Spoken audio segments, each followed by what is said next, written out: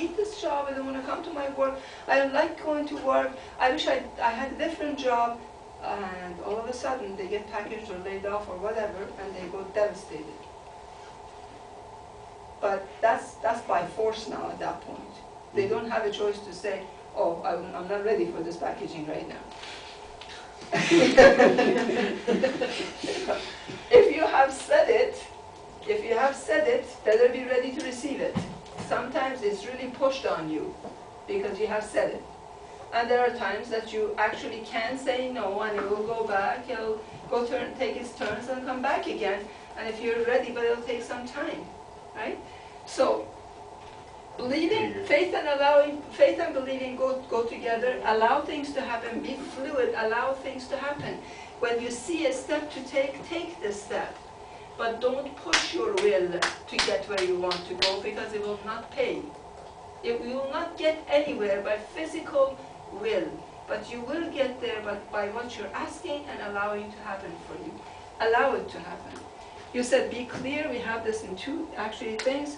Be exact, firm, and clear. That is true. Exactly know what you want and stick to it.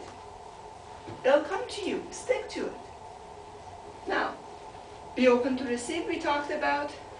Know you have it. Oh, the know you have it was part of this faith that I was looking for. Know you have it, right? And affirmations. What do affirmations do for you when you're manifesting? It helps to raise your vibration. Yes, it will help to raise your vibration, and sometimes even probably rebuild or get rid of some core beliefs that you might have, right? But in order for you to get rid of those core beliefs, affirmations alone won't help. You're going to have to dig them out and destroy them first and then reaffirm. You have to understand, you have to make your affirmations according to what your core beliefs are so that they can work actually against each other. If you're just saying something without a belief, internal belief, it will take a long time before the affirmation kicks in. Can you do like a little example of that? Yeah. For example, if somebody is saying, I am beautiful, and internally they don't believe it, okay? Eventually they will start believing it, but it will take much longer time than if they actually sat down and started seeing themselves through the eyes of Source, practiced this a bit, and understood that there is no imperfection in anyone, and they can be loved no matter how they are, what they look like. Okay, and the the external physical looks of everybody is a different thing. We don't have to conform to anything.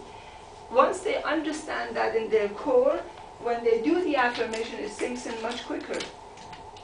For me, because I've had quite a few, I do 3 different affirmations, but it's an NLP that I do, a neuro-linguistic programming, so that I can change my current situation to a place where I can manifest the affirmation better. So I do affirmations plus my NLPs. That's good, because NLP will dig out all the core beliefs that you have, and in that you will resolve them, so that whatever affirmation you give it actually now has a better solid ground.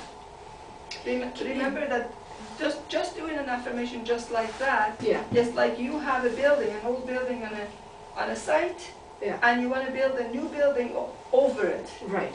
You're not clearing the foundation first. Right. But can you have an NLP and the affirmation that you'd like to manifest happening at the same time? I don't get that. Like my NLP, one of my NLPs is about forgiveness over guilt and hurt feelings. Okay. Right? And then once I get over that, it's about self-forgiveness and guilt over the people in my life who have passed away, who I have felt guilty for their passing. Anyhow, because that's related to certain things I wasn't able to do, I'm doing an affirmation that says I have already achieved this. But it's directly related to the NLP that I'm still working on. That's fine though, because you're doing them both at the same time. Yeah, that's you can fine. do that. Okay. That's fine. So, the next one is commanded. James said commanded. When you commanded James, you already have known all of this. That's when you see your life through the eyes of Source. So, you command it, you have it.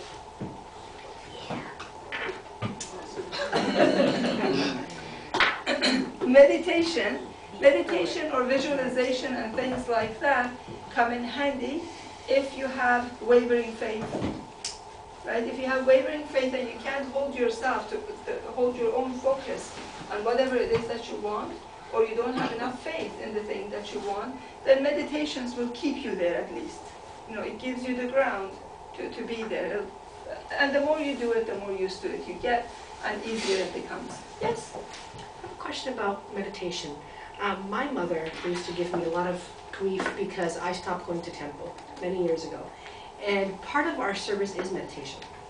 But the thing is, the way we do it and the way I've learned it since I was a kid is very different because I've asked my parents this. I go, how many of you get to the state of nothingness? And my dad's like, it's hard to get to that state. And so I stopped going, and my mom told me something which I'm thinking I'm now understanding, and I want to bring it up. When you meditate by yourself versus when you're sitting in a room full of people, like here, and if we were to meditate, is the benefits of group meditation Absolutely. more beneficial than just one person meditating on their own? Absolutely. There's no doubt in that. And that's why I started to go. Absolutely. There's no doubt in that. The energy of the meditation that comes from a group is much, much higher frequency than one person sitting there meditating. Absolutely. So yeah, she's got a point there.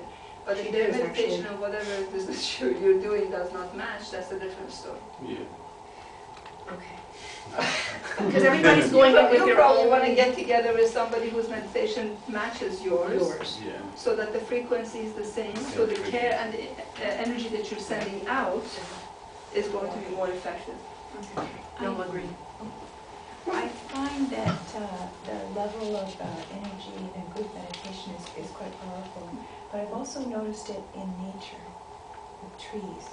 It's the same. Like if I'm in nature and I meditate, I feel the same. Well, it's actually even bigger, but I feel that when I first start, it feels like I'm with people, but I'm not. I'm with trees.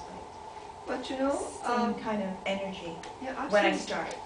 The natural state of nature, birds, bees, butterflies, trees, all of them, the natural state of them is meditative. Yes. Because they're always